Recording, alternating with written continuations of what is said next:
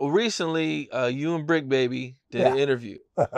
He's crazy, isn't he? Yeah, for sure, man. Shout out Brick Baby. Yeah. And in this interview, you guys talk about like out of state cripping, and I guess you said you didn't like the way they do it in Texas or out of state. Yeah, I don't. And OG Piercy wasn't happy about that.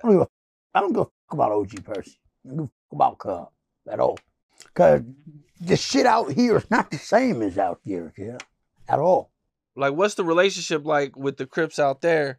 Well, as I noticed, the Crips out there, all the Crips get along out there. This Crip love, they all get along. Out here, it ain't like that. Crips kill Crips. You know that. Crips kill Crips. Hoover's is Crips. 52nd Street, they Crips. You're my worst enemies. They Crips. You know what I'm saying? There's some gangster Crips. Them is Crips. Them neighborhood Crips worst enemies. You know what I'm saying? So it just don't add up. But out there, everybody, you know, they buddy